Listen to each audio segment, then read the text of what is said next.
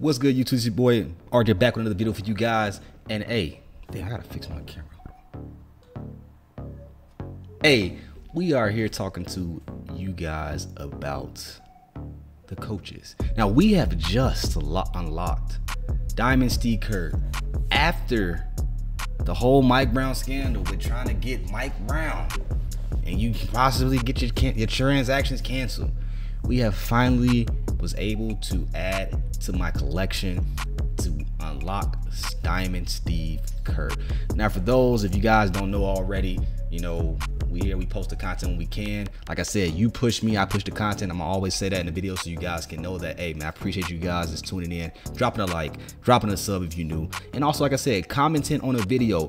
One view of each of you guys just to make a comment. It could be something simple, it could be something, you know, feedback, it can be something in regards to what you want to see in the next video. Let me know in the comment section below. But this video is going to be pertaining to talking about coaches. Nothing too crazy, just we're gonna be talking about the coaches. Now, is it worth it for you guys to lock in the coaches set to get Diamond Steve KERR? Well, it depends on your play style. I would definitely say that. So when we look at all the coaches, man, at the end of the day, it's all about your play style. What are you looking for out of your players? Now,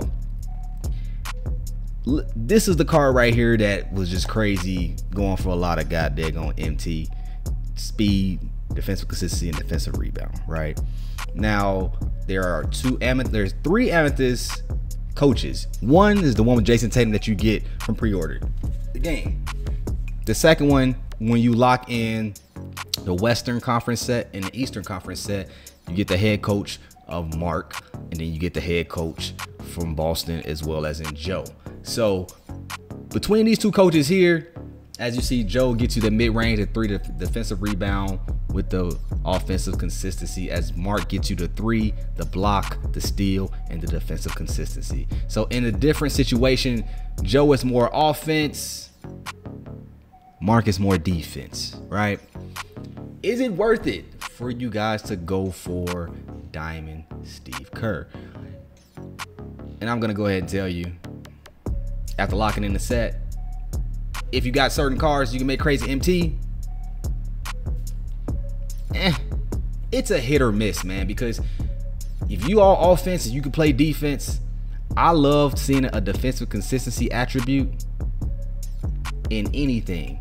You got a steal attribute, you got a block attribute, and a defensive consistency attribute. I love that attribute, man, with the +3. Now, Steve KERR gives you that +4 on the speed. You get 5 attribute boost. The +4 on the speed, the +4 on the ball handling, the +4 free throw, 3-point, and the mid-range. So it's pretty much all offense. I don't see no defense in there, man. That +4 speed, though, is kind of nice.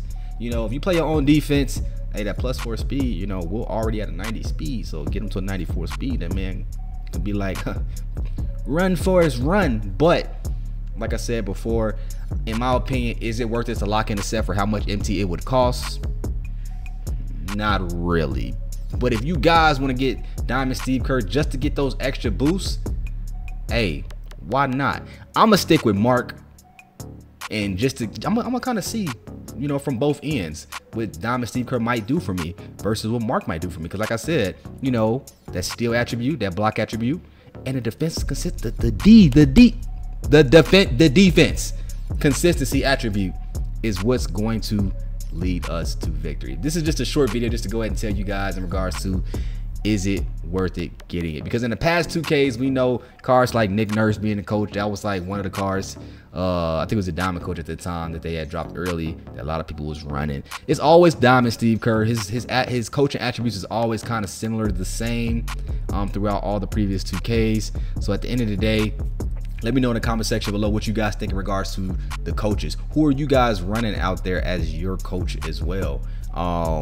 We were running Jason Tatum. Now that we got these new coaches, it's going to be a different ball game with trying to figure out the system in regards to where do I want to go. Do I want to go more offense, which I'm cool with my offense, but do I want to just stick with my defense while I still have that 3-point attribute boost, focusing on certain things that I do within a game? Defense win championship, offense win games at the end of the day. Obviously, that's my mindset. Defense first, offense second. You know, y'all may have a different mindset than I do, but at the end of the day, you have to make it what's best for you. And you know, my thing is this, right? You got air exposure. Now, even the Ruby coaches definitely did have some good stuff too. They just had +3. So +3 help defense, agility, interior defense, and free throw attribute. Cool. Tom Thibodeau, offense, strength is a big one. Strength is a big one as well. Hustle, stamina for him.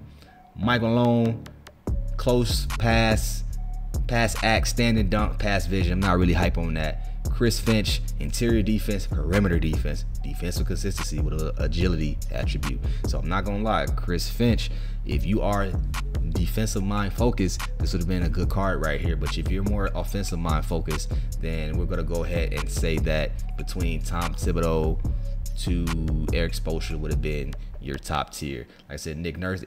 Pretty much the card tiers go lower and lower, and how many attributes you do get from these cards as well. But if you stick to it and just keep doing what you're doing, at the end of the day, man, what coach do you feel like is best for you? That's all that matters. That's all that it entitles to. You got to make it best. You got to make it go into every game. I always say it, go into every game like it's your last, like you're playing for a chip, man. Because like I said, defense win championships, offense win games. But this is your boy RJ. Thank you for you guys watching this video. Y'all keep pushing me, and I will keep pushing the content. You dig?